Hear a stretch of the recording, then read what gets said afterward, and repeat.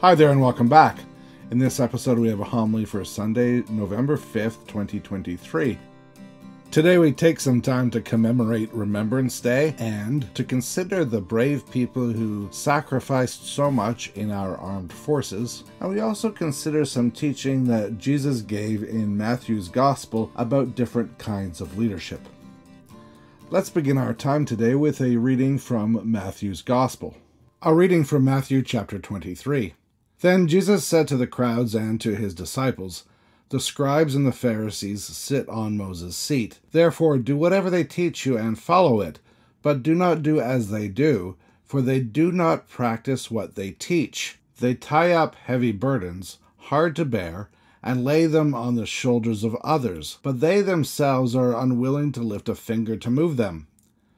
They do all their deeds to be seen by others, for they make their phylacteries broad and their fringes long.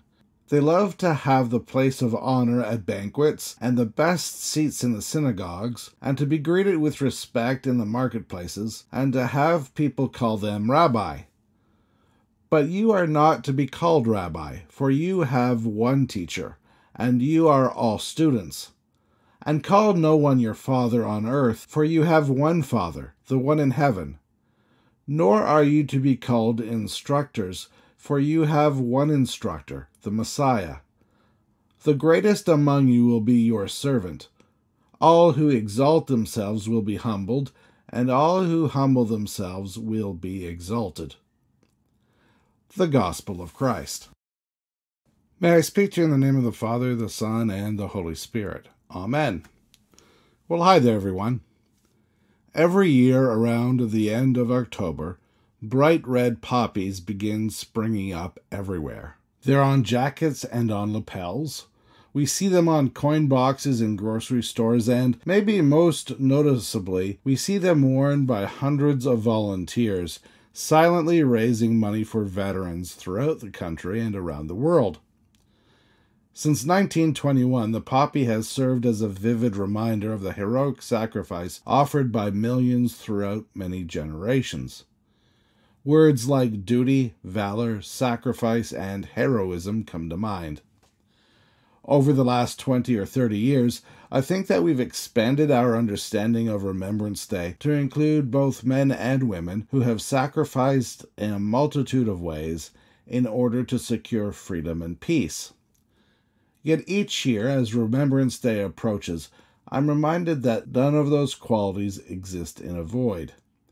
In each case, people of valor overcame terrifying situations. They have stepped into harrowing circumstances with the ultimate intention of bringing about peace. I am reminded of a quote by author A.H. Redmoon, who once wrote, "Courage is not the absence of fear, but rather the judgment that something else is more important than that fear." In each case, those acts of courage and valor were necessitated by a very real threat to peace and freedom. Shakespeare once penned the famous words, "Once more into the breach, dear friends, once more." Each year, at the beginning of November, I am reminded of the breach that needed to be filled, time and time again, by the heroism of young men and young women around the world. It's within this cultural crucible that is Remembrance Day that we hear Jesus' words about leadership today. In the preceding portion of Matthew's Gospel, we read about the religious leaders who tried to entrap Jesus and to turn his followers against him. Time and again, they approached Jesus with ever more elaborate scenarios in an effort to tarnish his reputation and to sow division.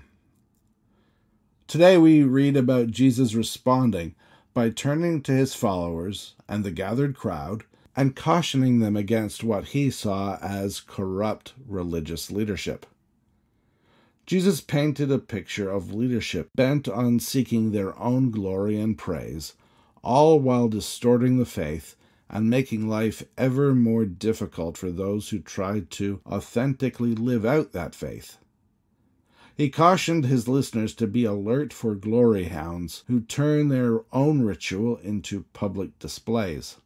Ironically, Jesus tells them to do whatever these misguided people told them to do, but not to do it as the Pharisees do it, for they do not practice what they teach. This reminds me of the old adage to respect the office, even if you cannot respect the person who currently holds that office. In an effort to staunch the flow of vainglory, Jesus cautions his audience to avoid seeking honorific titles like teacher for themselves. To be clear, he does not minimize the need for the role of teacher. In fact, it would not be long before Jesus would instruct his closest friends with the following words. He told them, "Go therefore and make disciples of all nations, baptizing them in the name of the Father, and of the Son, and of the Holy Spirit." And he went on to tell them to teach others to obey everything that Jesus had commanded them. If Jesus had equipped and then would eventually instruct people to go out and teach the faith to others far and wide, how then could he also tell his listeners not to be called rabbi or teacher, for you have one teacher and you are all students? The answer is more straightforward than it might initially appear. Jesus was not condemning the role of teacher, but rather the abuse of that role's power. Similarly, Matthew records Jesus telling his listeners not to address anyone as their father, for they have one Father in heaven. And yet, in our reading from Paul's first letter to the Thessalonians today, we hear the Apostle Paul encouraging his readers on as a parent would encourage their children. Paul writes, "As you know, we dealt with each one of you like a father with his children, urging and encouraging you and pleading that you should lead a life worthy of God, who calls you into his own kingdom and glory." How can Jesus' injunction against calling anyone father coexist alongside Paul's statement that he has treated the Thessalonian Christians as though he were a father and they were his spiritual children? The two are not mutually exclusive. Jesus was not speaking out against those who would genuinely nurture the Christian faith in an authentic way. Rather, he was speaking out against those who would exploit the opportunity for their own benefit or gain. There is irony in the fact that the first time that we met the Apostle Paul in Scripture, he was a Pharisee, carrying out the persecution of the Christian church. By the time that we encounter him writing to the Christians in Thessalonica, he has begun exercising genuine spiritual leadership akin to the way that a father nurtures his children. So what's the application for you and I today? Well, last week we began thinking about who our heroes are. The segue was to consider spiritual heroes or role models. Today's challenge lives in a very similar neighborhood.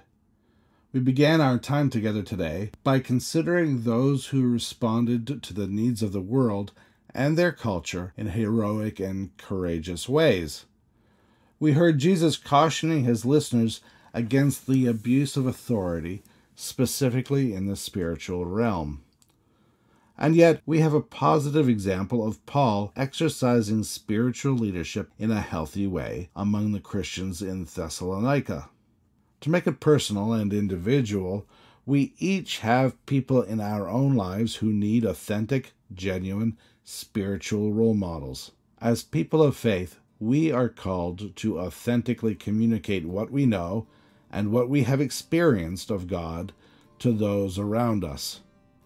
We are called to be agents of God's peace, reconciliation, and compassion at all times and in all places, but especially where those qualities are at the most risk. May we each have the courage and the strength to live this calling out in our daily lives. In closing today, I would invite you to consider the words of the prayer attributed to St. Francis.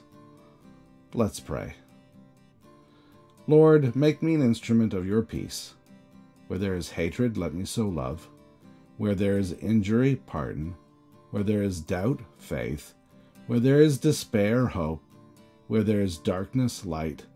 Where there is sadness, joy. O divine Master, grant that I may not so much seek to be consoled as to console, to be understood as to understand, to be loved as to love. For it is in giving that we receive, it is in pardoning that we are pardoned, and it is in dying that we are born to eternal life. Amen.